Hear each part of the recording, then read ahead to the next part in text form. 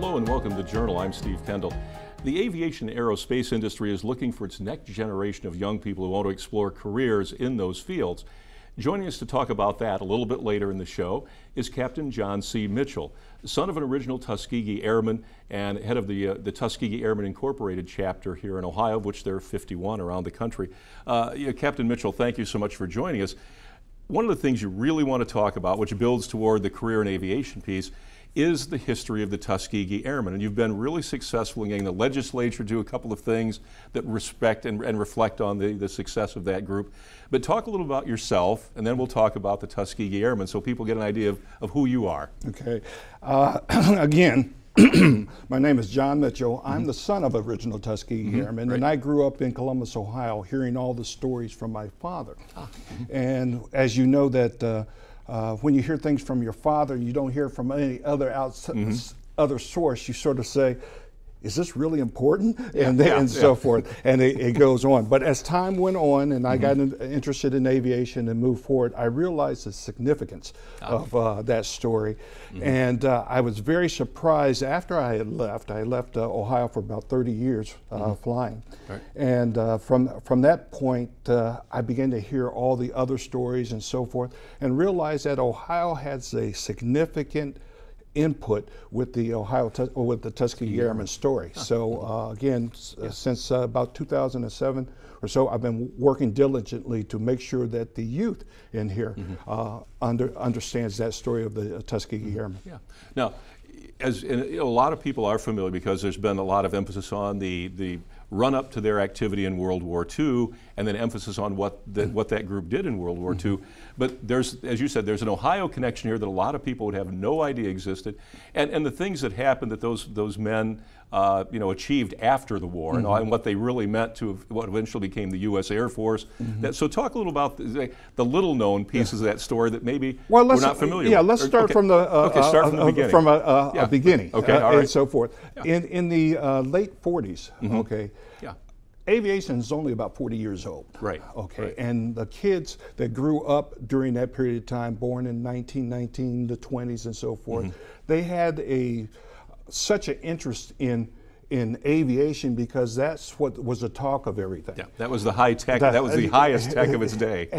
And those kids, I'll say it that way. Those kids at that time was living in a segregated environment. Right. And so they really didn't have that much hope or that much idea of what's going to happen. But based on World War I and what happened to the veterans in World War I, meaning that those guys came back and were literally, if you wore a uniform in the United States and you're African American, was like putting a red cloth with a bullseye right on you, and so forth. And they were lynched and so forth.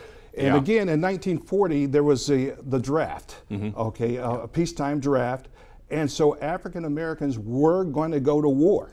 They had to go to war. If you didn't go, if you didn't sign up or do whatever, you ended up in jail. Right. So the Pittsburgh Gazette and many of the other black newspapers came back and said, "Hey, look, if our people got to go to war, we want to make sure that when they go to war, they have the ability to fly airplanes and tanks and so forth." And then during the 1925 War College, they actually came back and said, "Well, African Americans do not have the ability to do that." Right. And so it became an experiment to do that. And so that's what they had to overcome, that segregation and so forth. And so once they did come together, they went off to war, and as many of you already know, they had an exceptional protection of the bomber records and so forth. That they actually were, the bombers were actually coming back and saying, by request, we want those red tails. Okay, so moving on to, so when they got back, they still had that whole concept of segregation. Right, yeah. Which just not to interrupt you, but they were actually treated better in the European countries than they were in their own country. Well, one of our original Tuskegee Airmen said because he was shot down and was a POW, he was treated better by the Germans than he was his own. Exactly. But coming back, it was the movement of trying to get back to the way it used to be. and the segregation and so forth and so on. And so that comes up to the second part of the Tuskegee Airmen story that a lot of people do not know. Okay. Okay, and that second part is really boils down to the Freeman Field Mutiny. Okay. Okay, Freeman Field Mutiny was basically when still during the latter part of the war, they had the fighter group, but they also decided to start training the pilots for the bomber group. Ah, okay. Okay, so that bomber group they really was trying to figure out where they could put them and so forth. So they ended up in Freeman Field in Indiana. Okay. And when they all got there, they were told that they couldn't use the White Officers Club. Of course. Okay. Yeah. And so, even though there were regulations that said yes, if you don't have a Black Officers Club, you could use the White Officers Club. But they said nope, you can't go in there. So about 104 of them. Well, some of them said, well, this is what the regulation says. This is what we can do. So they started moving towards using the Officers Club. And the commander, who was a white commander at the time, says, no, you will not do that. And we are ordering you to sign this letter that says that you will not come into the Officers Club. And 104 of them were arrested. Because they would not sign. We're not going to sign. They were not going to sign. And some of them even got arrested twice. So, based on that aspect of it, 3 were actually court-martialed, and 1 was actually convicted, and I think it was 15 that were actually given letters of reprimand, which basically said that they would not be able to move up in the military ranks. Would basically stop their career in its tracks, in essence. Exactly. So obviously that didn't work.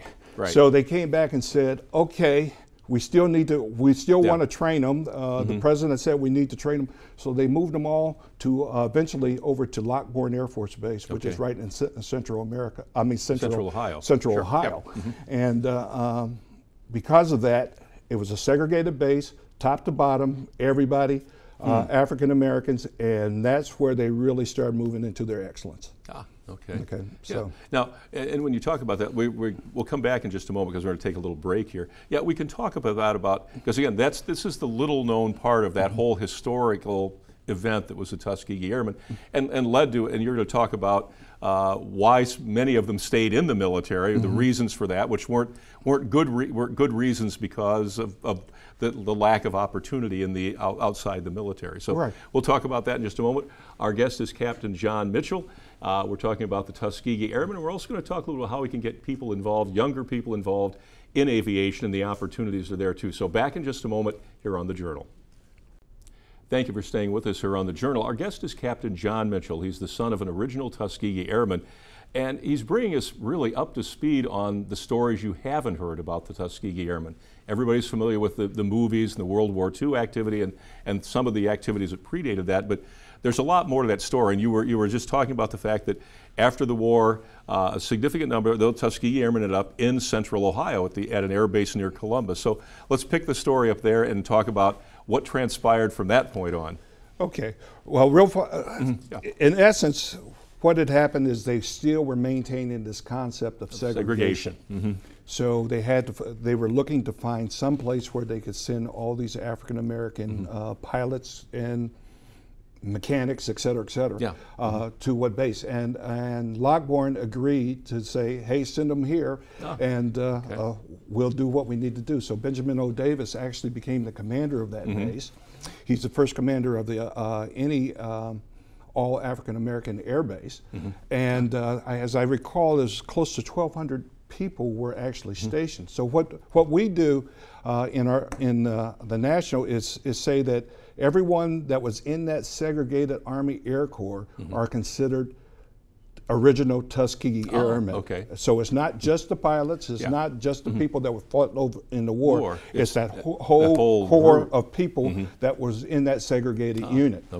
And one of the things that I marvel at is when you start looking at the names of some of those people that were in there, then you're able to find quite a few people. The first mayor of Detroit was a Tuskegee Airman.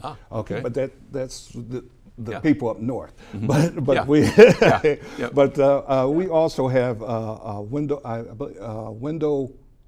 want to say Window Homes out of Urbana. We had a number of people that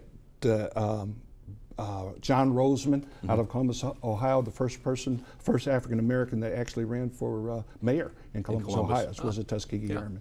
Yeah. And so when they got out of the service, many of them showed up there in Columbus or in Ohio itself. And there's just a huge group of names that if you actually start looking at those names, you'll say, oh, I didn't know. And so, and even now we're beginning to find out, well, there's other people that were Tuskegee, they just never signed up and said, hey, we were there, and so forth. Now, so, real quick, let me just ask you a question real quick. So, you know, you have these people that were very important people outside before they became Tuskegee Airmen or part of that group. Was this sort of a cross section though of the African American population at that point? I mean, did you have people who weren't VIPs or whatever, weren't other, you know, different? Well, everybody from the top to the bottom. I mean, who was cutting hair versus the nurses, and everybody was African American because of the segregation. Yep. Okay. And even when Columbus was not completely out of that segregation mode, they had the influence on Columbus and on Central Ohio to desegregate everything. And one of the things that I grew up in Columbus, and not realizing that many of the teachers, many of the people around had that connection, and if they did not have that connection to the Tuskegee Airmen, they had that connection to the fact that these were people that pushed excellence. They constantly pushed the excellence, and they constantly pushed education. And so, and that's what our chapter is about, is maintaining that excellence and maintaining that education in terms of basically saying to people, it's already been done. Okay, we have a model. This is what they've done. So guess what? The younger generation can do the same thing. But by not knowing that history, the tendency is to always try to reinvent the wheel. Exactly. So in essence, that's the message that we're really trying to get out there to say, hey, look, this has already been done. And I'm sorry. Go ahead. No. And you know, and as you were saying, at the beginning of the show, we talked about the fact that Ohio plays a significant role here, and one of the things you've been working on, I know we talked a couple of weeks ago about this, was that because of Ohio's connection, because of that Central Ohio, the Columbus Air Base situation, that Ohio should be recognizing that somehow. And I know you talked about working with the legislature to put together, to have them dedicate a day and say this is Tuskegee Airmen Day. So talk a little bit about that, because again, that's part of this story too, because it's again moving things forward, advancing things. So talk a little bit about that. Well, when we first talked about it, they were still trying to get the legislation through. Well, from my understanding, as of last Thursday, the Senate voted. We're still waiting on the governor to sign it. But in essence, we will have a Ohio Tuskegee Airmen Day that's recognized throughout the state, and it's going to be on March the 29th. Okay. Now, what's the significance? Because I know that there was another date you were looking for, but there is significance to March 29th, though. So talk about that a little bit. Well, again, as you already know, that wasn't my prime first day, choice. my first choice. Okay. But March 29th is the day that was the Tuskegee Airmen actually got the Congressional Gold Medal from Congress. Okay. Right. And another one, a little known fact, and she wouldn't want me to say it, but I will say it. Now the president of the chapter in Cleveland, Eldora Levert, she was the person that wrote the letter that was instrumental for that aspect of it, and again, another Ohio connection. Yep. So because like I say, you know, because most people, and you know, and you know this, that when they say Tuskegee Airmen, they think of the original training down in the South and that sort of thing. And this is just a part of the story that probably 99% of the people don't know about. So Ohio's role pretty significant, and their role in changing Ohio. Exactly. So that's good. Yeah. Any other pieces I haven't asked you about that you want to add to this? Because we've got just a couple of minutes, and then we'll bring on one of your proteges, kind of, a student that'll get into this. As you said, we're not reinventing the wheel. We can do this again. Well, let me add this piece to it. Sure. Is that many of the pilots that once they desegregated, many of the pilots stayed in the military, right? Okay. Because they couldn't get the airline jobs and so forth. Yeah. And so now you have the colonels and lieutenant colonels that stayed in, fantastic records while they stayed in. Yeah. But the first African American that got hired by a major airline was Dave Harrison. He was from Columbus, Ohio. Ah, okay. And that was in 1964. Yeah, so that Ohio connection just keeps going and coming together on. and coming together. Now, real quick too, you served in the military, right? Okay. You flew some pretty significant aircraft, okay? Now you pat yourself on the back a little bit, because you flew some things that most people look at and go, I have no idea what to do with. So talk about the planes you flew. Well, in the military, I flew C-141s. Okay, big cargo plane. Big cargo plane. But the beauty of that was that I was in my 20s and I was flying around the world as aircraft commander. I mean, there couldn't have been a better job than that. And so forth. But I also ended up flying C-5s, which is the largest cargo aircraft. The Galaxy, the huge plane. So wow, so you're not without flying skills, obviously, and let alone your long civil career as well as a civilian pilot, as an airline pilot. I was hired in 1983 with U.S. Airways, and I flew numerous airplanes with them, and then eventually they merged in with American Airlines. Right. So I retired from American Airlines. So there were several airplanes that were involved in that aspect. But you've flown the big boys up there, the big ones, the really big. Yeah, I mean the C-5. You have to. You have to know what you're doing there just a little bit. So good. We're going to be joined by someone who kind of represents this other initiative you've been talking about in just a moment. So we'll be back with Captain John C. Mitchell and another guest here on The Journal in just a moment. Thank you for staying with us here on The Journal. Our guests are Captain John Mitchell, who is the head of the Tuskegee Airmen Incorporated chapter here in Ohio, and son of an original Tuskegee Airman. Long career in civil aviation, long career in the military. And one of the other reasons here, we talked a lot about the Tuskegee Airmen and history and a lot of the little known facts and Ohio's big connection to that most people probably had no idea of. But the other reason you're here too is to talk about, as you said, we've accomplished a lot before in getting young people, especially young people, African Americans involved. We know how to do that. And so one of your initiatives to make sure that we still keep that movement going forward, that we're able to attract and make sure that the careers are open to African Americans, especially young African Americans. And one of our other guests here is Zion Jackson, a student at Bowling Green State University who's in-flight technology. So talk about that initiative, and then we'll talk a little bit too with Zion about his experience and how he ended up here in Bowling Green and in this field. Okay.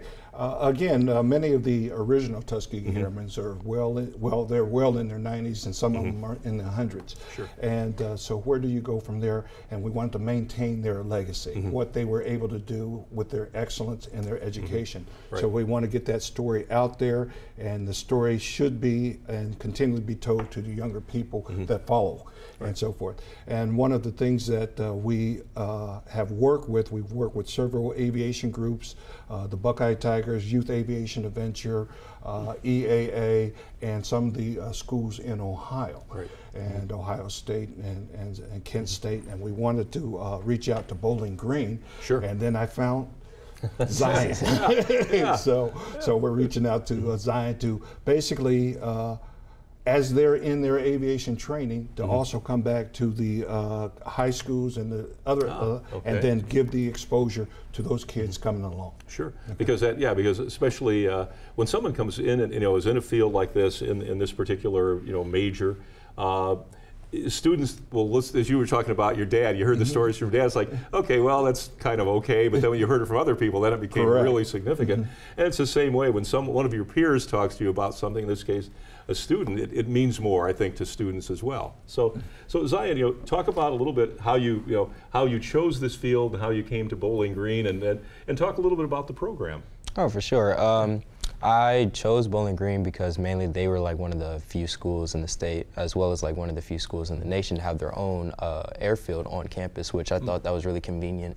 I wouldn't have to like find a ride to get there. I could just walk there. It's like 10 minutes walking distance from my dorm. And I actually chose this field because I wanted to like kind of, as you said, the model was already there. I wanted to kind of like break out of the normal and like trying to like do something different per se.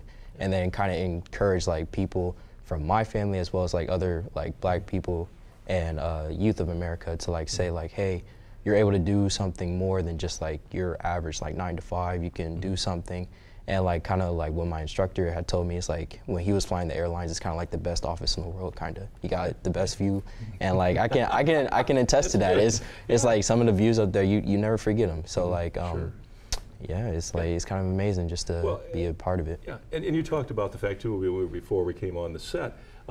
You are a licensed pilot. You Yes, just sir. did that recently, and Yes, so sir. talk a little about getting to that point, because most of us will never be pilots of anything, let alone the C5s. But just talk about that experience of that was your goal, one of them. So Yeah, it was. talk about how you got there, how you got to that point. Well, it wasn't easy, I'll tell you that for certain. There was definitely a lot of setbacks. There was definitely times where I was kind of doubting my abilities, but I kind of just stayed true to the course. I reached out to Mr. Mitchell, and he gave me assurance as well as like encouragement. Like, just stick with it. If it was easy, everybody would be doing it, as you would say. And like, glory be to God that I was able to keep doing what I was doing, and I was eventually able to like pass the test to get my license. So yeah, training per wise, like anything, like it takes work. You're gonna have to work at it. Nothing comes easily. Nothing's free. You got to work at it. And I kind of just took that to heart. Like, clearly, if I want to do it, I got to be able to sacrifice some stuff. I got to be able to stay up a couple nights studying. I got to be able to like reach out and network with different people and get like their opinions and their experience on how they went about it, and then kind of take that in my own experience and kind of run with it. Now, what age did you decide you wanted to learn to fly? How soon? 3, 4? It wasn't that young. I probably decided when I was in middle school. It actually came. I actually opened a book. It was like actually a Tuskegee Airmen book. Actually, it was like I was looking at the different planes. I'm like, dang, this kind of cool. And it was like different. Like they were talking about the different people, their works, their aspirations, everything. I'm like, I want to do this. And like I talked to my dad about it. He said, sure, strive for the moon, because anything's possible. Just like so all through high school and everything, that was they pointed toward that. Yes, sir. Yeah. Now, when you with your friends and things, and you talked to them about that, were they as supportive or not? Or they, I mean, yeah, they were they were supportive, friendly too. Like whatever I chose to like do, they were going to be supportive no matter what. Sure. So like to have them at their back, or have them in my corner and have them support me, it just means a lot, because I probably wouldn't be where I am today and where I'm like trying to go without like the support of them. So I really appreciate them. Yeah. Now, when you hear somebody like this is exactly what you want to have happen. That's what I love to hear. Yeah. I love to hear it. And at some point in time, within the next, I'll say 5 years, I want to get on the airplane and say, okay. This is your Captain Zion Jackson, and our flight time to wherever is this. That's exactly it. I mean, now, is that what your ultimate goal is, to be an airline pilot, or what's your thoughts on that? Yes, sir. Coming out of college, I want to like spend some time building on my hours as a CFI, or certified flight instructor. Pay for college that way, get out of debt, and then when I get my hours, go to the airlines, build my reputation, and the ultimate goal is to go cargo, because you can fly a lot more places, you can do a lot more stuff, and like pay is a lot more lucrative that way. So we're just thinking long game, but hey, life has a funny way. If I get a job, I'll just be happy with that, really.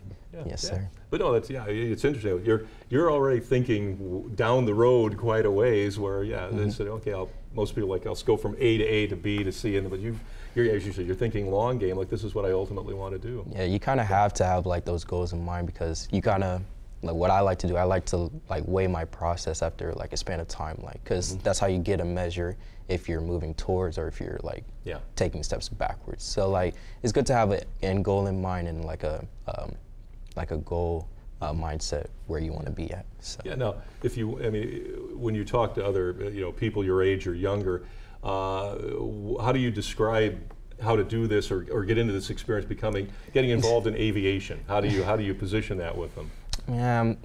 It's kind of difficult because like I'd be like trying to explain how like what I'm thinking and how like different like things go together. And like I actually came into the program like not knowing anything, so I came like basically like I had to learn everything that I know from scratch, which is kind of like the difficult part, but I was able to overcome that. And like I kind of like try to kind of dumb it down, but in some cases you can't. Like information is what it is, either you understand it or you don't. You kind of just have to like. There's no workaround for pretty much. Things have to be a certain way. Exactly. Right? So I kind of like try to take that in stride. Like I'll try to explain to them what I'm doing, and like sometimes it just like goes right over their head sometimes. But you have to, you have to start. It's a start. Yeah, exactly. Yeah, good. Well, we've got just a moment or so left. Do you want to talk a little bit about how people can get involved in Tuskegee Airmen Incorporated and this other initiative that basically is represented here by Zion today? Well, the easiest way is to our website, www.TuskegeeAirmenOMC.com. Okay. And if you want to know more of the history of the Tuskegee Airmen, there's the national website, TuskegeeAirmen.org, not without the OMC, and you get all the details, many of the stories of the lives of Tuskegee Airmen. But on our website, the OMC website, we actually have a way to go directly into the Buckeye Tigers, Youth Aviation Adventure, and some of the other aspects, Ohio State Aviation Program and so forth, to get into that aspect of it. But the one thing I want to say is these younger guys are so much smarter than I ever thought about being. Oh, you know, that's the way it's supposed to work, right? Is that the way it's supposed to work? Okay. Yeah, that's the way it's supposed to work. They better be, because they're the future, so they better be smarter than we are. Yeah, good. Well, Captain John Mitchell, thank you so much for coming on. Thank you. And appreciate it so much, and thank you for your service and all you're doing right now to enlighten everybody on the rest of the history of the Tuskegee Airmen. And Zion, thank you so much for coming on. Appreciate it, and it's a pleasure being here. Thank you for inviting me. Someday we'll have to take a flight with him and see what happens. I plan on it. I actually plan on it. So. Yeah, we'll be cargo, but that's okay. Not a problem. So good. You can check us out every week at WBGU.org, and of course you watch us every Thursday at 8 o'clock on The Journal here on WBGU-PBS. We will see you again next time on The Journal.